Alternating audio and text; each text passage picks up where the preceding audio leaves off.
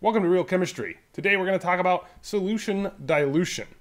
Now, if you spend too much money at Starbucks, like I do, you might have seen this process. Solution dilution is just adding some liquid to something to make it less concentrated.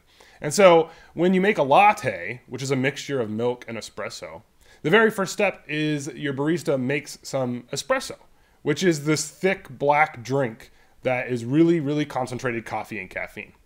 And if you drink that straight, it's not very tasty. So the way you make it tasty is you add milk to it, diluting the coffee, and you get out your latte. And it's much tastier. Now, the espresso has a high concentration of caffeine. Your latte has a lower concentration of caffeine because we've added milk to it. So you might ask yourself, if you're a chemistry geek, how could I calculate the concentration of caffeine in my latte from the concentration of caffeine in my espresso? And that's what we're going to do in this video. We're going to talk about how you can calculate a new concentration after you've diluted something. And remember, diluted just means to add liquid to something to make it less concentrated. You also do this if you make an alcoholic mixed drink, right? If you have whiskey and you add soda to it to make it less concentrated, you're diluting it. So solution dilution happens all the time. It's just making something less concentrated. Okay, so how can we go about this process of calculating the new concentration of caffeine?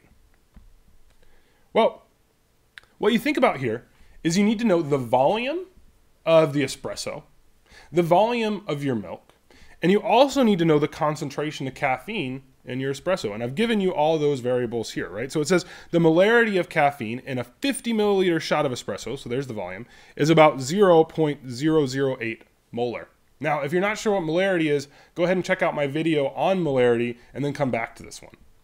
Then it adds, what is the new molarity after you add 100 milliliters of milk? So, how do you even go about this sort of calculation? Well, it turns out there's a handy equation that is MI times VI equals MF times VF. What does all that mean? That basically means take your initial molarity, the concentration you start with, multiply by your initial volume, the volume you start with. And that's going to be equal to the final molarity, your final concentration, times your final volume. You may also see this equation as M1V1 equals M2V2. Same thing. Now, to give you a picture of what this looks like, because right now you might be trying to picture what's going on, not too easy, here is an unmixed latte. Up top, we got espresso, 50 milliliters of it, at 0.008 molar. That's the concentration of caffeine. And on the bottom, we have 100 milliliters of milk. And what we know is when I take that spoon and I stir that latte, what's going to be my new concentration of caffeine in that drink? And the way we're going to go about this is we're just going to try to identify each of the variables in this equation and then go ahead and plug it in. So what's our initial volume? Well, as listed here, it says the molarity of caffeine in a 50 milliliter shot of espresso is 0.08 molar. That's telling us our initial volume. We start with 50 milliliters of espresso and then we add milk to it. So our initial volume, our VI, is 50 milliliters. What's our initial molarity? Well, our initial molarity is that molarity of caffeine in espresso, which is 0.008.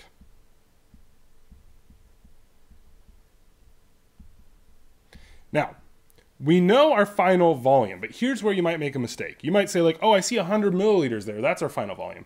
But remember, when we stir this guy up, we're going to have our espresso there and our milk. So to get our final volume, we really have to add those two volumes together. So if you add those two volumes together, you'll see that our final volume is going to be 150 milliliters. The final volume is the volume you have all together with all that stuff you're mixing. So our volume final is not 100 milliliters. That's the volume of our milk. It's 150 milliliters, the total volume of our latte.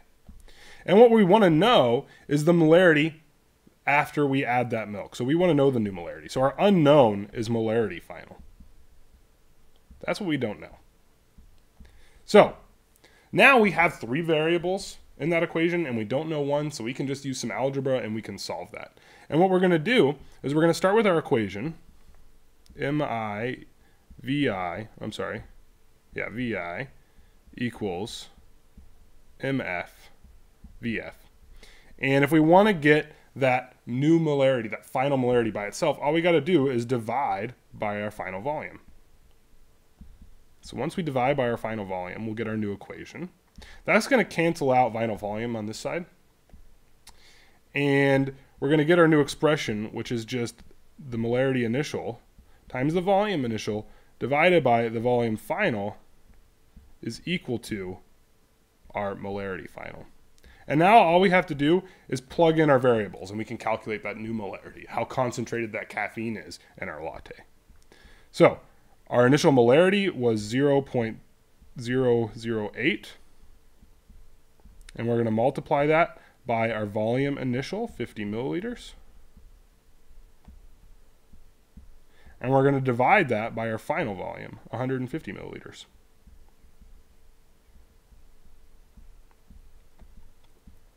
Now, when we do all that math, we're going to get out 0.003 molar. A few notes here. That is the concentration of caffeine in our latte after we've mixed it up. Now, you notice that I just went ahead and used the volume in milliliters. You can use any units of volume you want with this equation. The only trick is you got to use the same unit for volume on both sides and the same unit for molarity on both sides, or the same unit for concentration. So here we get out 0.003 molar. And that is the concentration of caffeine in our latte once we've diluted it with milk. Let's take a look at an example of a problem that's more chemistry-like. So in this problem, we're told that a 20 milliliter solution of sugar with a concentration of 1 molar is diluted to 120 milliliters. And we want to know, what is that new concentration? So the first thing we're going to do here, now I've broken this process down into a few steps, is just identify our unknown. And the question tells us, what is the new concentration? And so we want to know the new concentration. That's our final molarity. So that's what we're looking for in this case, molarity final. Now what we want to do is we want to go ahead and identify and determine the other volumes of molarities that we know. So what is our molarity initial? What's our volume initial? And what is our final volume? That's what we want to identify now. And we can see that it tells us our initial volume directly. A 20 milliliter solution of sugar with a concentration of 1 molar is diluted. So that means that is our initial volume, 20 milliliters. Now, it also tells us our molarity initial. We know that our molarity initial is 1 molar right here. It also directly in this case tells us our final volume. There's a key difference here between this problem and the last problem. In this problem, it tells us that the solution is diluted to 120 milliliters. And that language indicates that the final volume is actually 120 milliliters. When it says, on the other hand, that I add 100 milliliters to my solution, well, that means we need to do the same thing we did in the previous problem. In this case, we're just given our final volume. We're diluting it all the way up to 120 milliliters, and that makes it our final volume. So now all we got to do is rearrange our equation for our unknown and plug our stuff in and calculate it. So we're on step 3. So this looks the same as the last problem, where once we rearrange it, we'll have volume initial times molarity initial divided by our final volume. And that's how the equation's always going to look when we're solving for molarity final. And so now what we're going to do is we're just going to plug in our numbers. Our volume initial, in this case, is 20 milliliters. And our volume initial, or our molarity initial, I'm sorry, is 1 molar. And we're going to divide that by our final volume, which is 120 milliliters. So when we do that math, we'll get out 0.2 molar. That's with 1 sig fig. You notice that the concentration went down. It was 1 molar and now it's 0.2 molars. The concentration should always go down when you're diluting it, because you're adding something to it that is making it less concentrated. You can imagine adding your clear water to your Kool-Aid, and your Kool-Aid's going to get lighter and lighter color. It should always get less concentrated. Okay, let's do one more problem type with the solution dilution equation. This is, if you think about it, the type of problem you often face in the chemistry lab, where you want to prepare a solution and we can use our molarity equation to come up with how to prepare it. Let me show you what I mean. It says a stock solution of HCl, which turns out to be hydrochloric acid, has a concentration of 12 molar. And when you get a shipment of HCl in from the chemical store, it will just be really, really concentrated. They don't ship it with much water. It's cheaper that way. And so lots of times in the lab, you want to prepare something with a lower concentration. So it asks, how much of the stock solution do we need to make a 1 liter solution of HCl with a concentration of 1 molar? So you can see this problem's asking for slightly different information. But you can also see a bunch of molarities floating around and some volumes floating around. And that's always a good hint that what you're dealing with is a solution dilution problem. So the first thing we want to do is identify our unknown. We know it has to be molarity initial, volume initial, or molarity final, or volume final. In this case, we're told that we have a stock solution with a concentration of 12 molar. That turns out to be our molarity initial. And it asks how much of this stock solution is needed. So what we're looking for in this case is actually our volume initial. That is, what volume do we need to take out of the stock solution to dilute to make ourselves a 1 molar solution of HCl. And now we're going to go ahead and identify our other unknowns. And so in this case, we see that we're given directly the initial volume, or I'm sorry, the initial concentration. So that's the molarity initial. And then we know that eventually we want to get to a 1 liter solution. Now that's the total volume we want to end up with. And so that's our volume final. Then we know that the concentration we want the solution to have eventually is 1 molar, and that makes that our molarity final. So we've identified 3 of the variables in our equation. We've also identified what we want to find. And now we're to step 3, where we just need to rearrange this equation and plug stuff in. So we start off with M1 V1, or I'm sorry, M initial volume initial is equal to molarity final volume final.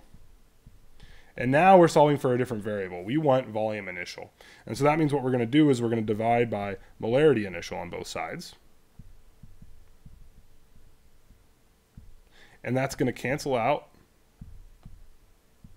our molarity as initial and leave us with volume initial is equal to molarity final times volume final divided by molarity initial. So let's plug those numbers in. The final molarity we want is 1.0 molar. The final volume we want is 1 liter. And we know that our initial molarity was 12 molar. So when we do that math, we're going to be solving for our volume initial. And that's going to give us 0.083 liters. Now, since the volume we put into there was in liters, that means the volume we get out here is in liters, right? We put in our volume final in liters, and that's going to make our volume initial in liters. And that tells us how much volume of our stock solution we need to make a 1 liter solution at 1 molar. Thanks for watching this episode of Real Chemistry. If you have any questions about how to do solution dilution problems, please ask them below. Also, please subscribe if you enjoy these videos, and you can get updates about new videos I make. Thanks for watching.